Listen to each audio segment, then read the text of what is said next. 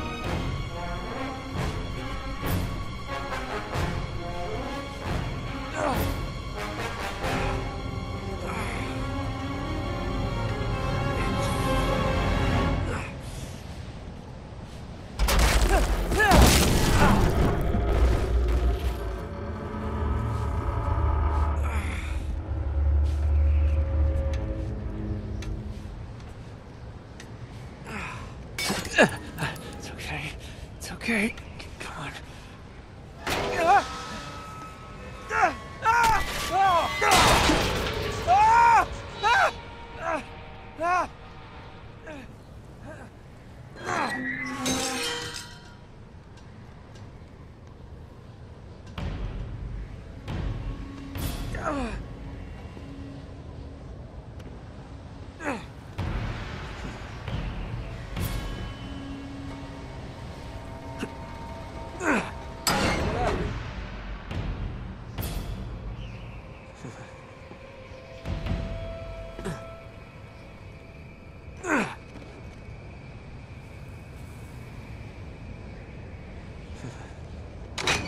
Whoa.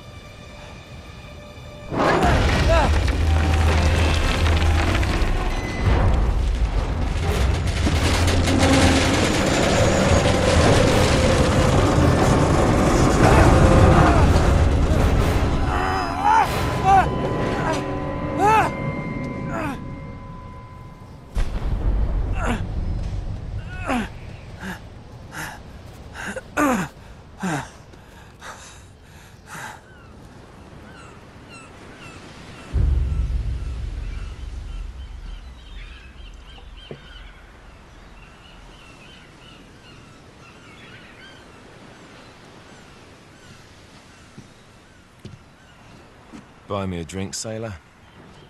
Harry Flynn? Hey! What the hell are you doing here? I'm looking for you, mate. Uh-oh. Should I be flattered or worried? Maybe a bit of both. Come here. I've got a job for us. Really? The client is willing to part with a huge sum of cash if we acquire a certain object for him. All right, I'm listening. Now, you're not gonna like this. Oh, no. No, you're out of your mind. Yeah, you just hear me out for a second. Flynn, we both know two people who were killed trying to lift something out of this place. And one who made it out. Yeah, barely. I can't do this without you, Drake. You're the only one who's cracked it, and you know better than anyone it's a two-person job. No. 3, actually. Right. And speak of the devil, here she comes now. What? Chloe Frazer. Nate. Drake. Nathan. Drake. Hello, Harry. Chloe is one of the best drivers in the business. She'll take good care of us. I bet. Right, look. I've got it all figured out. We go in through the sewer. I'm loving it so far. That puts us in the courtyard. From there, we scale up the wall, run across the rooftops, and just drop down into the exhibit hall. Bob's your uncle. And what is worth all this trouble, I hear you ask? I didn't, but go ahead. But that's it. An oil lamp. Yeah. It's worthless. I don't get it. Neither do we. That's why we tracked you down. Well, it sounds like you're working for a nutcase. Some collector who's got too much time and money on his hands. And by the way, this is not worth any of it. But there's more. How's your 13th century Latin, mate? Where'd you get this? Borrowed it from the files of the nutcase. In Trebizond, we were set upon by thieves. Father, Maffeo, and I were robbed of our greatest treasures. This was written by Marco Polo. Yes, that much we were able to work out. Unfortunately, the rest of it's nonsense. Hey, hold on. So that it should not fall into the wrong hands, I concealed my great sorrow in the unlikeliest place. The light of the great Khan shelters the fate of the 13. See what I mean? It's just gibberish. He's talking about the Lost Fleet. Yeah. I know, someone want to fill me in? Marco Polo leaves China with 600 passengers and 14 ships, loaded down with treasure from Kublai Khan. And he lands in Persia a year and a half later, with only 1 ship left and only 18 passengers. Now, he recorded every detail of his journey, but he never told what happened to all those ships and the passengers. So somewhere out there are 13 ships loaded with the Emperor's treasure waiting to be found. Yeah, and that is what your client is after. Hey, look at this lamp. It's covered in Mongolian script. It must have been a gift from Kublai Khan. The light of the great Khan shelters the fate of the 13. Marco Polo hid something inside this lamp. Something that pinpoints the site of the Lost Fleet. So, we're dicking this guy over, right? Damn straight. Absolutely. You in then? What the hell? I mean, what could possibly go wrong?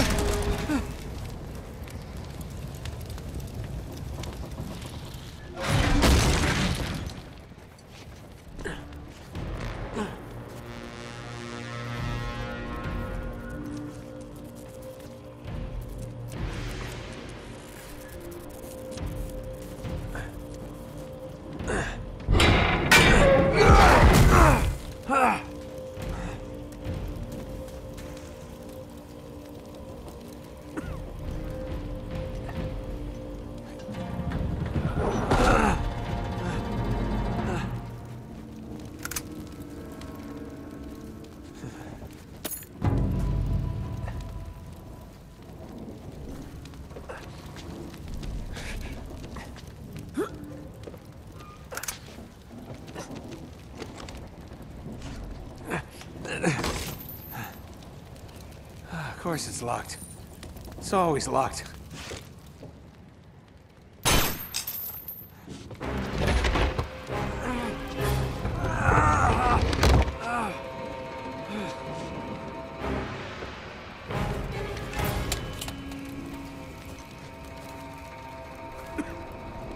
He's alive!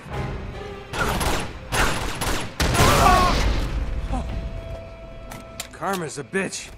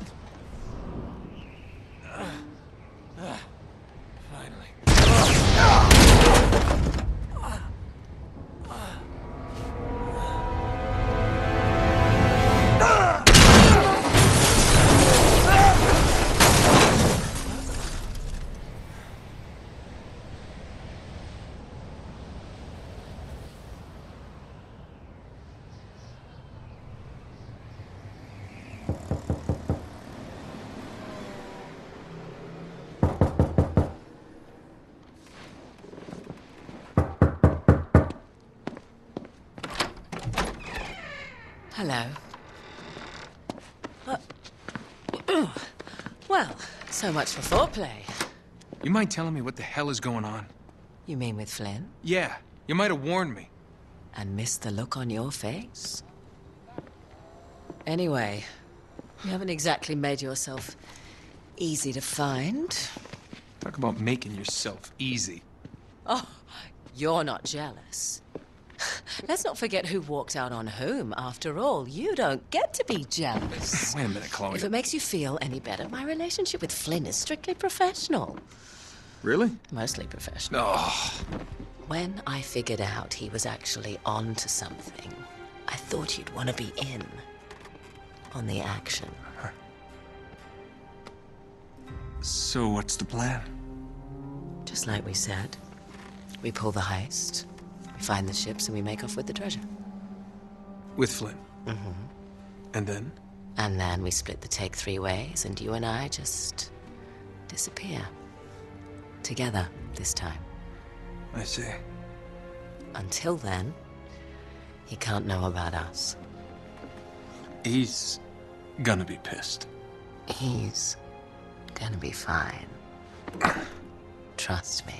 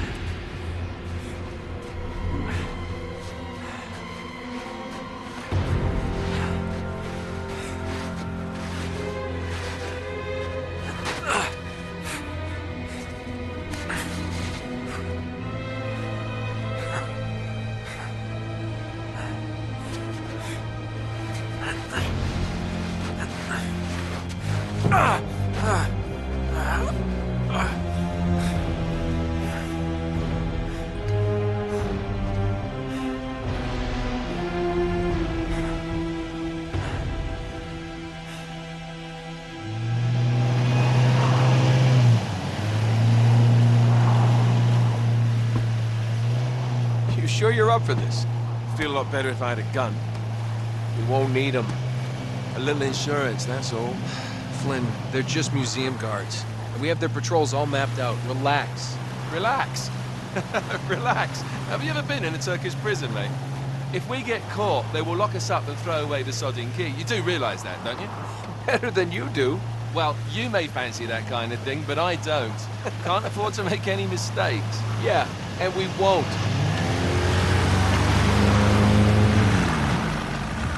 We're here.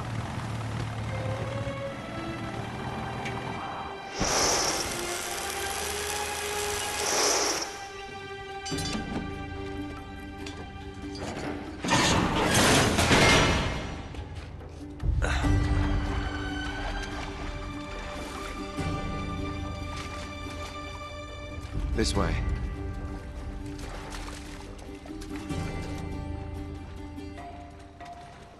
So what do we do if they switch the patrols? Figure it out as we go. We cannot fumble our way through this. I don't fumble, I improvise. Oh, is that what you call it? Yeah, I'm, adaptable. Adaptable? You cocky bastard. There. What did I tell you? That passage there is going to take us right under the museum. You called it all right. You need to have a little more faith in me, chum. Okay, this one here is me. All right, remember, that tower is our only way into the exhibit. But we can't even get close with those floodlights on. We've gone over this. Just make sure you cut the power by the time we reach the second courtyard. The lights will be out. I'll have the van waiting at the rendezvous point. Just make sure you get your asses out of there in time. Fair enough. All right, enough chat. Let's do this.